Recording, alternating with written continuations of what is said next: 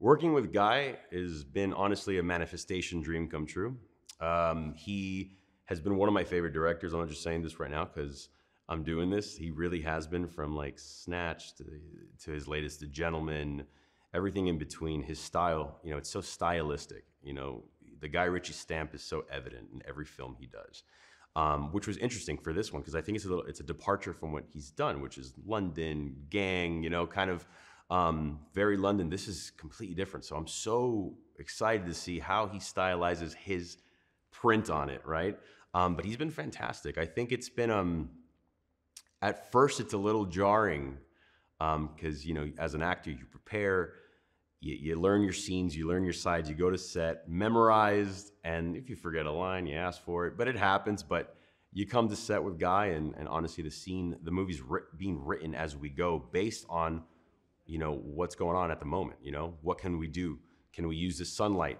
Yesterday we had a bomber airplane take off. They're like, let's use that. Like, that wasn't supposed to happen. So you just kind of have to be ready. And I honestly think it adds excitement to what we do, because you're ever more so present in the moment.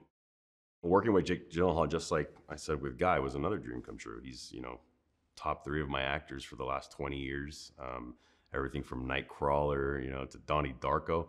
So it was kind of surreal, when I got the opportunity to work with him, because I've kind of looked up to him for so long, and he's such a prepared actor. He's so kind of visceral in his approach, and he's his intensity, which he has to be in this. This movie's about trust, right? It's about building and finding trust with someone you don't quite know, in an area, in a battlefield that you're not quite sure if you're going to survive. And he has to learn to trust this translator, this interpreter.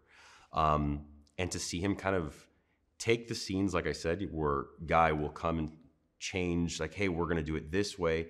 And his approach to it, obviously he's got to change the dialogue of what he was going to say, but he, honestly kind of internalizes it and then gives out a performance that you would think, oh, he had weeks to prepare for that, but he literally just on the spot. But that's his preparation and the kind of actor he is. And he's been incredible to bounce off of, on screen. We've had great moments, and I think there's so much of within scenes that is like the unspoken, right?